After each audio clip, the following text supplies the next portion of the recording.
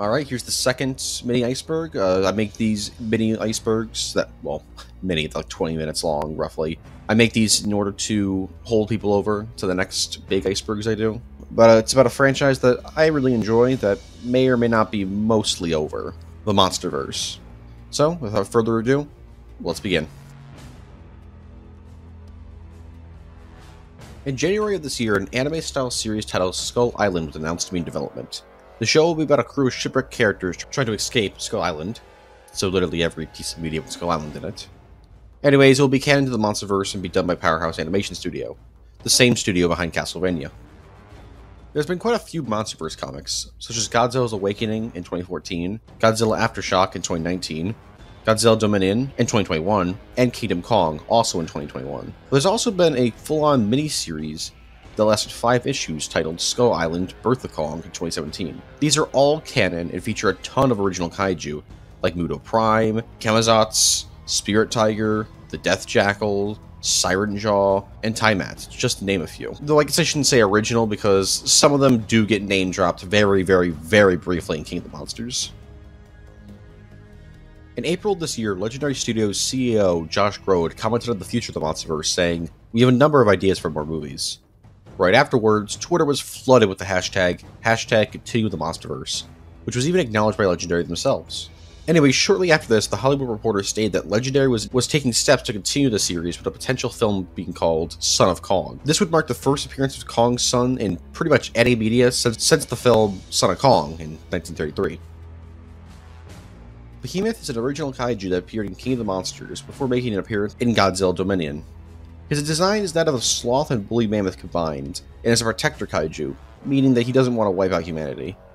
Out of all the original kaiju in King of the Monsters, Behemoth has become the most well-known and most beloved.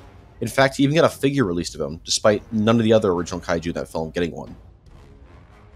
In King of the Monsters, when the underwater city is nuked, you can briefly see the skeleton of a kaiju that looks like Anguirus. However, it is never confirmed to be Anguirus, despite the skeleton being a clear reference to the character. Most likely because if they included him, they'd have to pay Toho for the rights to the character. So you might be wondering why I'm referring to the monsters as kaiju, not titans. Well, because, they are kaiju. Let's be real. But legally, they're not allowed to be called kaiju, because Legendary's other monster franchise, Pacific Rim, calls its monsters kaiju. And Legendary has said they don't want general audiences to get confused, so they just refer to the ones in MonsterVerse as titans. There weren't any. That's it. Godzilla 2014 was originally planned as just that.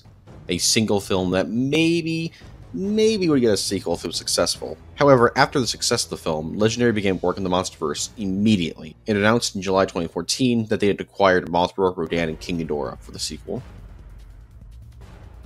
Just like with all movies, there's bound to be scenes deleted from the final cut. The MonsterVerse is no different. In Godzilla 2014, according to the art book, there was going to be a scene in which Godzilla attacks Alcatraz. A scene in which the Muto's EMP would have disabled Godzilla's atomic breath for a bit was cut.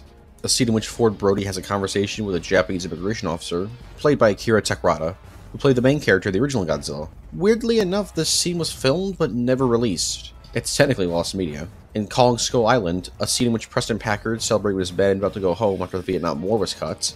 A scene in which James Conrad was being introduced to Packard was cut, and a scene in which Packard desperately tries to wake up a dead pilot was cut.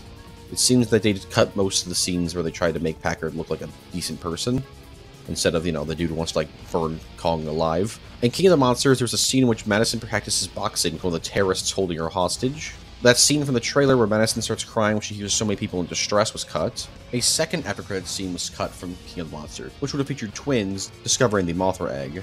I highly doubt that these would be the fairies of the original series. Probably just a homage to them. And every single Titan that's name-dropped in the film was meant to be shown, but was scrapped because of budget concerns. And finally, in Godzilla vs. Kong, originally Lance Reddick's character, Gillerman, would have had much more screen time as Monarch's new director. Nathan Lind and his crew discovering the remains of his brother's lost expedition to the Hollow Earth was also cut. Jessica Henwick was going to be in the film, but was cut out completely. The paintings in Kong's temple would have shown Mothra, Rodan, and Behemoth as participants in the ancient war between Godzilla and Kong's species. Ren Surazawa would have tried to use a hitman to murder Simmons and deliberately uploaded Ghidorah's consciousness into Mechagodzilla. And finally, Eileen Chen was going to actually be in Godzilla vs. Kong. In a toy leak back in 2020 that I'll go into more detail later, a toy was leaked called Mega Godzilla that had Godzilla wearing red power armor. I, like many others, thought this was just one of those toy-only gimmicks you see with a ton of movie tie-in toys. But no, Mega Godzilla was at one point going to be in the movie, apparently, according to rumors. His scrapped appearance even led to the figure being cancelled as well, at least according to rumors. Now, these rumors state that Mega Godzilla was originally going to be the film simply as Godzilla be controlled by Apex, who are using the upgraded Orca from King of the Monsters to control him. While the scrapped plotline was confirmed to be scrapped, the whole Mega Godzilla aspect of it hasn't been confirmed. So, was Mega Godzilla going to be in the film?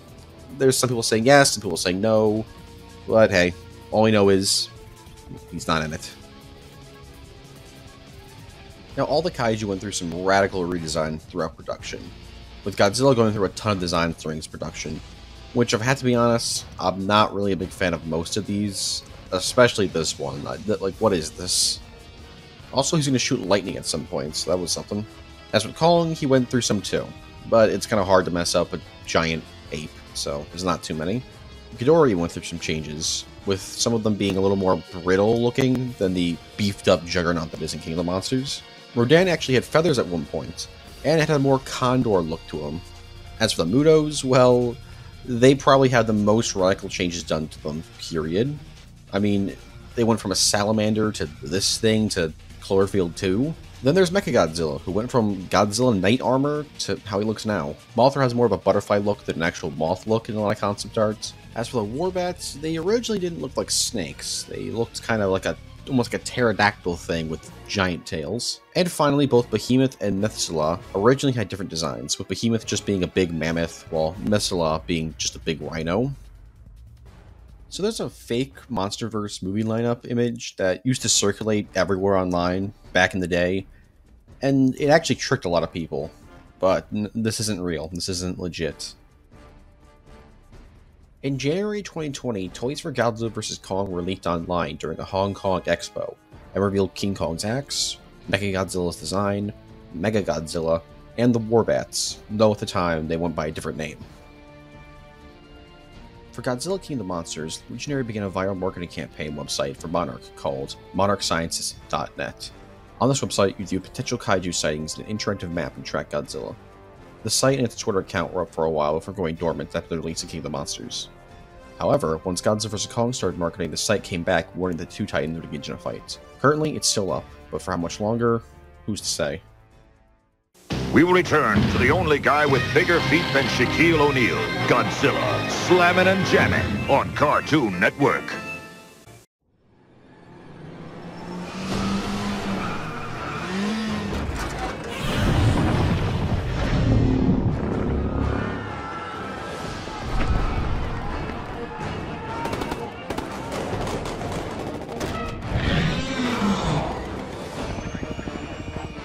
He's back!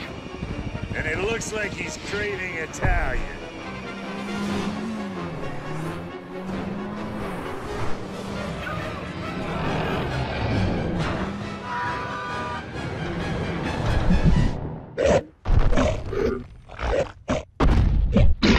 The four-door Fiat 500L. It's a lot bigger than you think.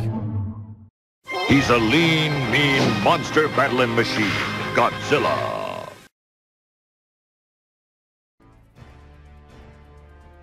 In 2014, there was a Godzilla first-person shooter.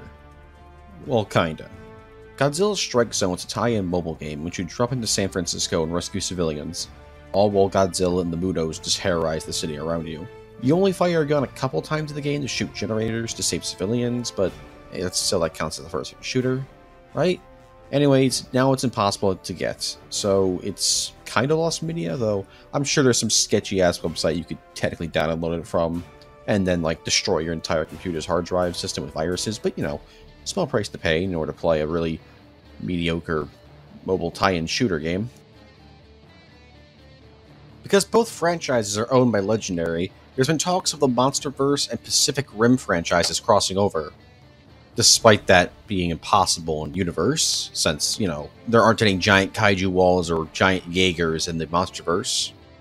Only way that could work is if the Jaegers in Pacific Rim somehow traveled to the MonsterVerse through that portal at the end of Uprising, in an attempt to kill all kaiju throughout the multiverse.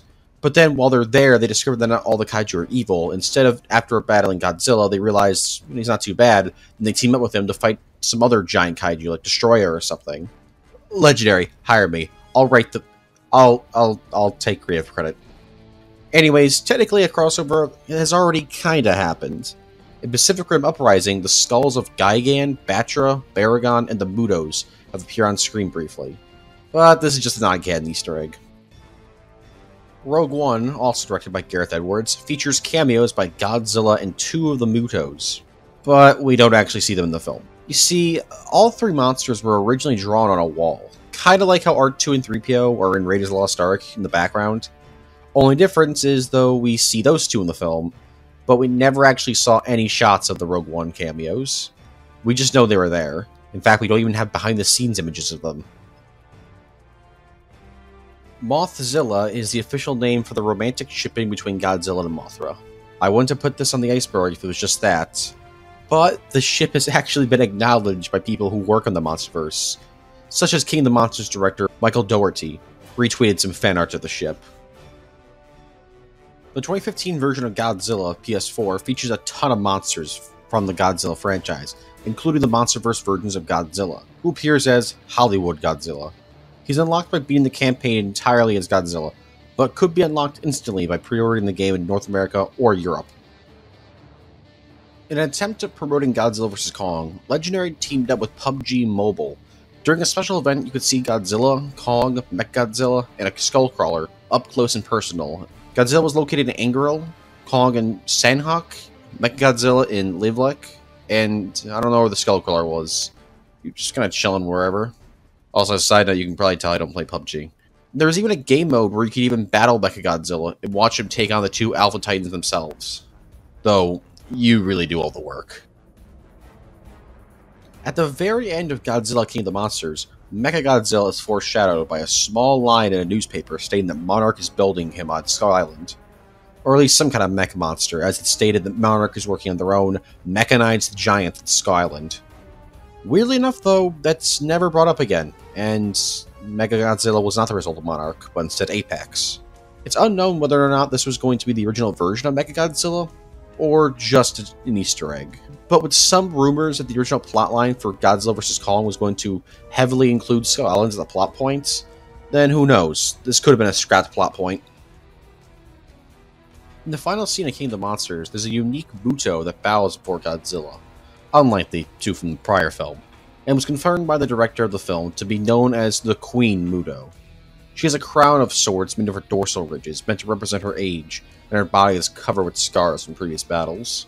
Funny enough though, Queen Muto isn't what people normally call her. Most people just refer to her as Barb. Yeah, it's just a nickname given to her by the film's crew. I don't know where it came from. Originally, the ending of King of the Monsters would have had plenty of recognizable kaiju from Godzilla's past showing up to battle before him. Concept art showed Gigan, Baragon, Anguirus, Kamikarus, and Kumonga. Even Kong would actually cameo in it. However, besides Kong, Legendary didn't have the right to any of these characters, so they'd have to pay up a lot of money just to use these monsters for the brief scene at the end. So instead, they just decided to create new kaiju like Behemoth. Michael Dougherty on Twitter stated that he believes that Godzilla, Mothra, Rodan, and Ghidorah are represented by different tarot cards. Godzilla being the Emperor, Mothra the High Priestess, Rodan the Fool, and Ghidorah the Devil. Ren Serizawa is the secondary human antagonist in Godzilla vs. Kong. Or wait, no, is it Maya Simmons? Whatever, he's an antagonist in the film. And is the son of Ishiro Serizawa from Godzilla 2014 and its sequel.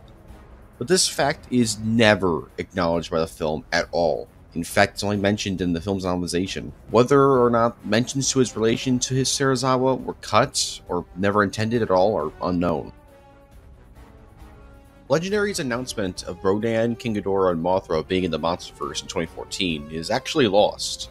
You see, they had an exclusive video at that year's Comic-Con that teased all 3 kaiju over audio of JFK talking. People have described the events in great detail, but the actual video announcing the Titans has never been released to the masses. Just like with Barb, there's been other nicknames for certain kaiju in the MonsterVerse. For For example, there's Kevin, who's the leftmost head of Ghidorah, who's become pretty popular among fans for being less intelligent than the other three heads. This nickname was actually started by Michael Dougherty himself. What's even funnier is that Spiral Studios referred to the leftmost head as Kevin when announcing their MonsterVerse Ghidorah statue. Meanwhile, Godzilla vs. Kong, Photodon, which I'll talk about in a bit, was nicknamed Doug by fans, and was even acknowledged by director Adam Wingard and Legendary themselves. Also, since Legendary is asking Adam Wingard if he wants to make another MonsterVerse film, and he said that if he makes another one, Doug will return, I guess that kind of confirms that we'll see Doug again at some point. A lot of people tend to forget that we actually know the name of another one of Godzilla's species in the MonsterVerse. Dagon. Dagon actually appears in Godzilla 2014 as the skeleton Monarch walks through in the film. Legendary would later give Dagon his own backstory in Godzilla Aftershock, in which he's killed by Muto Prime around 11th century BC. In the Godzilla vs. Kong novelization, it's implied that Godzilla almost single-handedly wiped out most of Kong's species, and forced the rest to retreat to Skull Island, where they'd eventually be hunted to near extinction by the Skullcrawlers. Imagine being an ancient human and just witnessing hundreds of giant gorillas just running in and getting their asses destroyed by a giant fire-breathing lizard. For a guy who spent so much time in the water, Godzilla sure is stinky smelling. Whoa, be glad Cartoon Network isn't in Smellorama.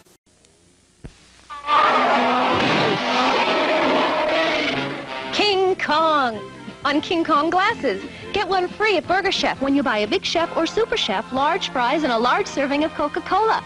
Or get one with purchase of a regular size Coke at a special price. King Kong glasses. Get all four for your kids. You want a straw? You get more to like at Burger Chef. Remember, Godzilla is a good guy. Don't be frightened by his monstrous appearance. He loves you. He told me so. Godzilla Smash 3 was a free-to-play puzzle game made by Pipeworks for iOS devices to tie in with the 2014 Godzilla film. The player had Godzilla attacking military targets and the two Mutos by doing puzzles. This game also is the only appearance of the Mutos in any video game. And finally, this game was actually taken off the App Store in 2017, which means you can't really play it anymore, which is pretty noteworthy. I mean, most tie-in movie games are taken off the App Store within a little over a year after the movie's release. So the fact that this lasted 3 years in the App Store is kind of remarkable. Since Mechagodzilla was spoiled, not just by toys, but also because they literally showed him in the trailer, the biggest surprise for a lot of people in Godzilla vs. Kong was the return of the Arachnoclaws and Photodon, two smaller kaiju that were originally created for, and only originally seen in Peter Jackson's King Kong in 2005. So I previously discussed all those scrapped kaiju like Gigan and Baragon that were originally intended to be the final scene in King of the Monsters. However, I left out one because he deserves his own spot on this iceberg. Strangely enough, one of the monsters included in concept art was Gamera, which is extremely strange because not only was Gamera not licensed out to Legendary, but he's not even owned by Toho. Truthfully, I think he was just added to concept art for fun. I doubt Legendary ever intended to try and negotiate with both Toho and Kadokawa to acquire Gamera for just a brief cameo, one in which he bows before Godzilla. Though it has been stated that all the kaiju in the concept art were originally intended to be in the film and they wanted to put in the movie. Like, they weren't placeholder images, so who knows? To promote Godzilla King of the Monsters in 2019, Roblox released Godzilla items that could be worn in-game by completing a challenge quiz. If you did it at the time, you'd have access to the decapitated heads of Ghidorah and Rodan for all eternity.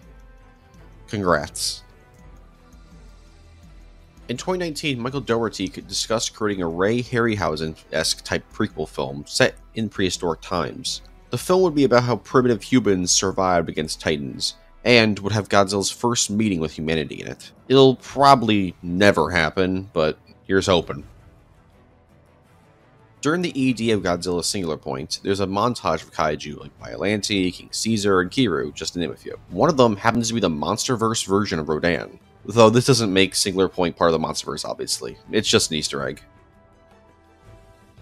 Most of the outposts in the MonsterVerse that monitor the Titans are actually references to other kaiju films. For example, Tiamat was monitored at Outpost 53, which was named after the year the Beast from 20,000 Fathoms was released.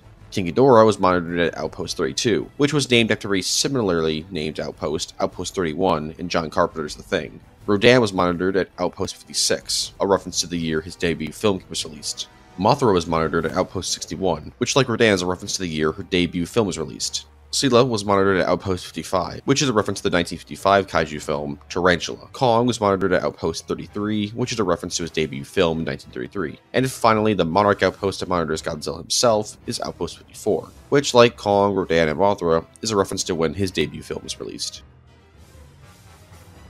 In issue 18 of Godzilla Rulers of Earth in 2014, Ishura Serizawa and Vivian Graham from the MonsterVerse make very brief cameos.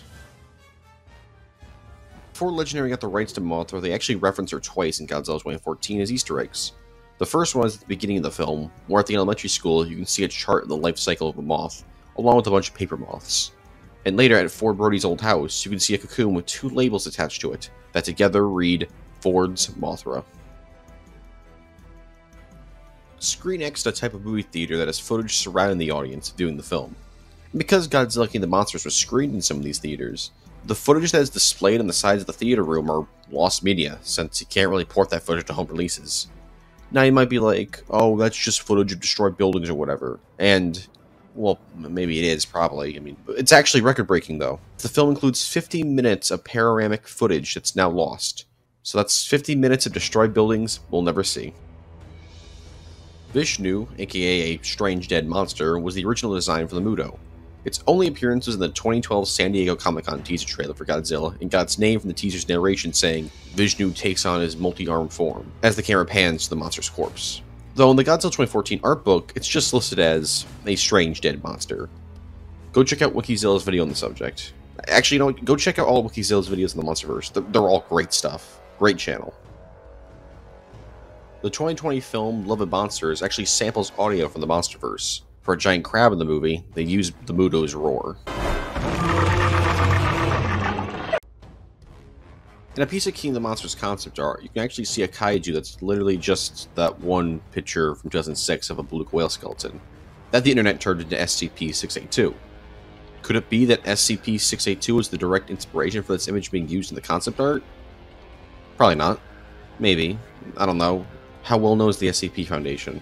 I think it's just a famous image that they decided to use, but who knows? Maybe SCP-682 is just stomping around the MonsterVerse somewhere. Attention all evil monsters watching Cartoon Network. Godzilla's coming for you during this break. Don't bother hiding, he knows where you are. Godzuki, where are you, fella? Cartoon Network's taking a break. We gotta find him. Search around your house. Maybe he's out back or something. Hello. My name is Frederick Osiris, and I'm a member of Monarch. I've been allowed to reveal some previously unknown events that have occurred in the past years the public has not been aware of. Roughly 2 years after Godzilla and Kong battled, some sort of strange meteorite crashed into the Amazon rainforest. Strangely enough, there was no explosion. Monarch scientists reported seeing a black glob exit the meteorite that generated heat comparable to Godzilla's atomic breath. In the coming months, that blob would morph into a titan we referred to as Orga.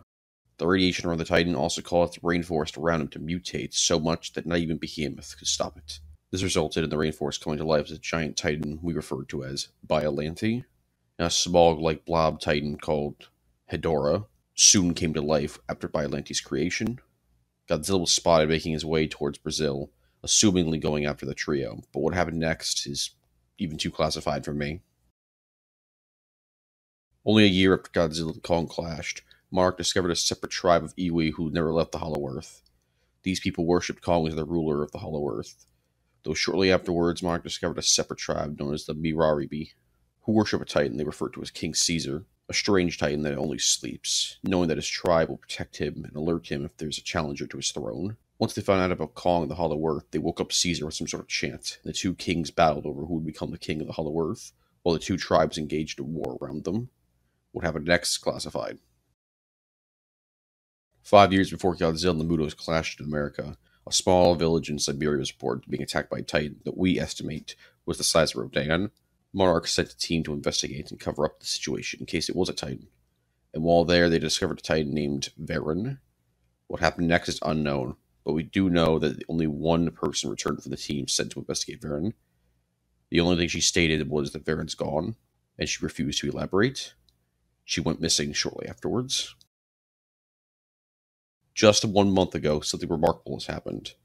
Some titans, such as Rodan, Mothra, the Muto Queen, and Varen, have been spotted living in relative harmony on an island previously unknown to us.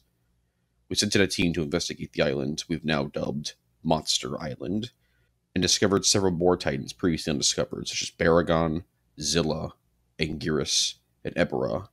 However, while there, the team discovered Alan Jonah and his team of terrorists attempting to awaken a titan buried beneath the Monster Island, known as Bagon, and a swarm of smaller titans known as the Servums. It's classified as to what happened next, but we do know the team sent there did everything they could to stop them from awakening Bagon and the swarm, while also avoiding antagonizing the local titans who live there. One final note. While there, they discovered a strange Precambrian-looking crustacean that retreated into the ocean after being discovered. They reported that it had traces of the oxygen destroyer emitting from its body. And that's a wrap. I just want to clarify that that final section was both a pitch idea for more MonsterVerse films while also trying to like stay in universe. I really wanted to do something like a Monarch thing, like be like a Monarch employee and whatever. But I also kind of wanted to do like a Cowboy Bebop Iceberg thing where I was like, you know, here's some ideas, here's some like dumb things, whatever. Although I actually personally like think these ideas are cool. I don't think they're dumb. I think these ideas are pretty solid. That's what I would do with the MonsterVerse personally. I also wouldn't have Godzilla Monster Island. Like, he would appear at the very end, like after everything's destroyed. They're all like, "Oh my god, there he is! He's here, whatever." And there'll also be like a scene where Godzilla like walks into the island, looks over, and sees like Zilla, and just kind of just looks at her like, "What? Hello?" And like walks off. Zilla's like, "Fuck, I don't know, man. I'm not gonna fuck. I'm not gonna fuck with you." But yeah, I don't know. I think Zilla's underrated. He's a cool kaiju. His movie may not be like very good, but his design's like outstanding. I love it. But yeah, there's not much else to say. There's a very good chance. Actually, no, there's not a very good chance. There's a 100% chance that I will make a Godzilla Iceberg one day. I've decided that I will do it. Just it will, will take time. So yeah, hashtag continue the MonsterVerse, and I'll see you guys at the next Iceberg or next video that comes out, because the next video will not be an Iceberg video. Will people watch that one? Probably not, because nobody watched the one before. That was not an Iceberg video, so oh well. Fuck me, I guess. No more saying cuss words, guys! It's inappropriate and violent!